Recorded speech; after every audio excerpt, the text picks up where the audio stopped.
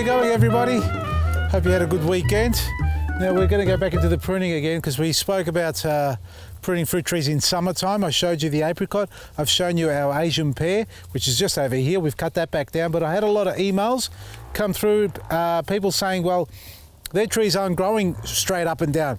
This one's sort of growing outwards a little bit like that, but most of the trees aren't growing up. A lot of people have got trees that are opened up. So I thought, let's get on to the nectarines. And I'm actually going to go through each tree, not today.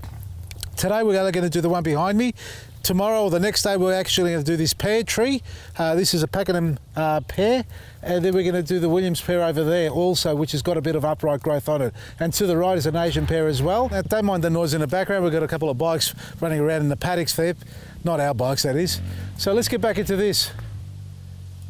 This is going to get cut right down. I cut this down about, well, a year ago in actual fact, just under a year ago, and I had it at 5-6 foot high quite comfortably. That's how fast it grows. In 1 year, it's almost doubled in size. Again, we're just going to bring it down to arm's reach. For example, all here, I don't want this up there anymore. You could see it was cut over here. I think it was over here. So I'm going to cut it back down to here for now. Just take this off completely, like that. And I'm going to work my way around and bring the height down. Then we're going to thin it out a little bit, if we can. So just go in here wherever I can reach.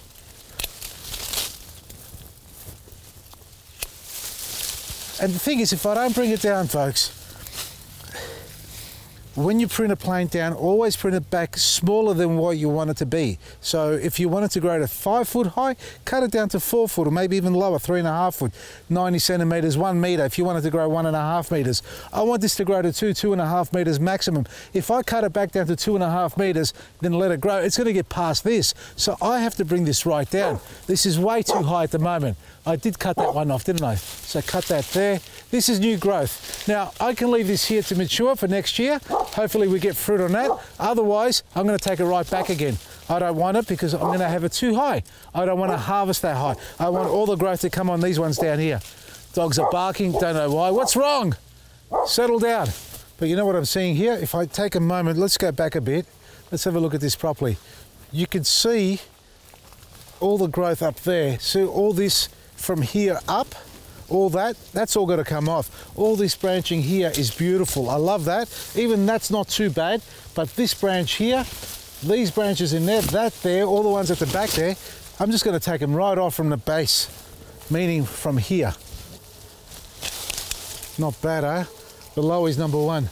But the best anvil pruners you can buy, folks.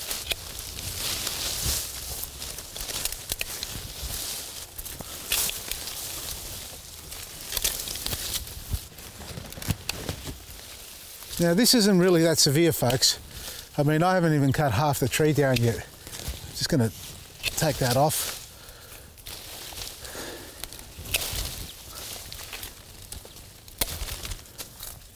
See, the problem we have here, there's still a lot of foliage on, so we really can't go in there and clean it up properly.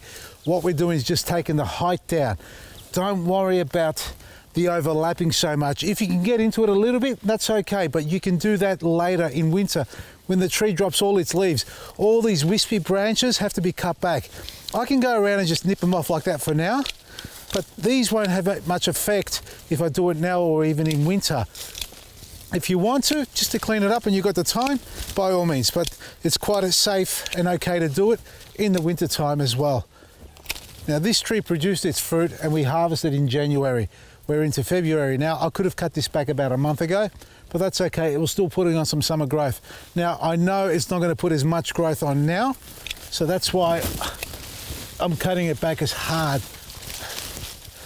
now rather than earlier on, because after you do a prune, it generally goes into growth spurts. So if you cut it back a little bit too early in the season, it'll put on a lot of new upright growth again, and then you're back to square one. Now it's not too bad. You know what I just cut off there? I've just noticed that we've got a sucker coming out from the bottom. This thing here, look at that height, look at the height of that. 3 meters, 4 meters tall, it's coming out from the base. Just realized that. Where is it? Down there.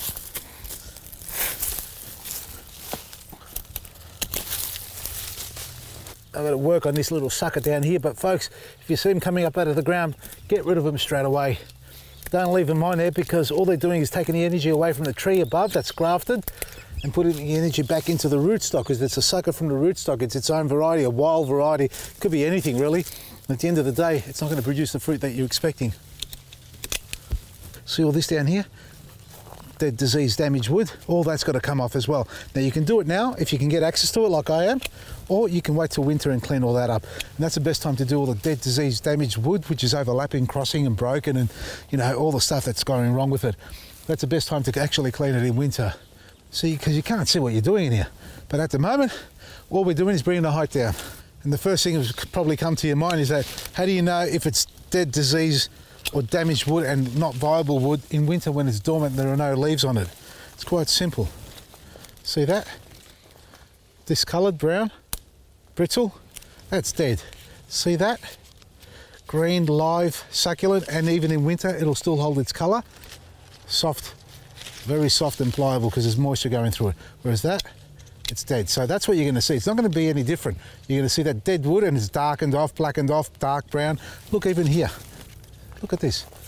See, that's brown there, and here, damaged. That there, broken.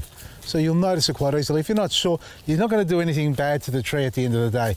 If you cut one too many branches because you thought it was dead and it wasn't, well, it's just going to grow back. Look how fast they grow. Better? Opened it up. Still a bit of work on it. Still a lot of work on it, folks, because look, come inside here. You can't see it all from out there. Look at this. Look at all these, look at these branches. See here? That's dead damaged branch there. Look, weird branches growing from all sorts of angles, all that sort of stuff. All that's got to come off. You don't need that sort of stuff hanging around. You want a nice clean branch. You've got some sides coming up there. Like that, yes, but you want it to be neat. And you don't want it to grow too long because it becomes wispy. So we cut all these back. See that? If I don't cut that back there, it's grown from there. It's already about 70 centimetres long. Cut it back, again here, take the tips off if you like. Stops it from growing out too long and becoming lanky. We've brought it down. Open vase shape, lots of sunlight, a nice balanced structure of the tree. You know, it's not going to be the best looking tree all the time. Sometimes you don't get it right with the pruning or the tree grows a little bit out of shape. As long as you can balance it out and just control it and make sure you get plenty of sunlight in the middle, because that's the key to it. And don't take off all the older branches underneath, because that's where your fruit's going to come from. All this should start to bear fruit from you next year. And at the end of the day, you're giving it a go. It grows one day, you cut it back too much, it'll grow back the next day. Well, not quite the next day, it might take a year or so. So look after your trees, go out there and prune your nectarine and peaches. And if you are going to fertilise your citrus. These trees are going into dormancy. You don't want to give them a high nitrogen fertiliser now, because you're just going to put them into a crazy mode. They're not going to know what they're doing anymore. They're going to start growing again. So don't over fertilise them, just maybe a light compost at the moment. But if you want to feed something and you're excited, get out to your citrus trees, because they've got lots of fruit that needs to start ripening now as we go into the cooler months. EK Butch, Liquid Gold and Black Grit, the trifecta is what you need around all your garden. Check it all out on our website, vasilisgarden.com. From me, Vasily, Maresi. Look, it's just turned up. Hello, how you going? Hey, hey. He's a good boy.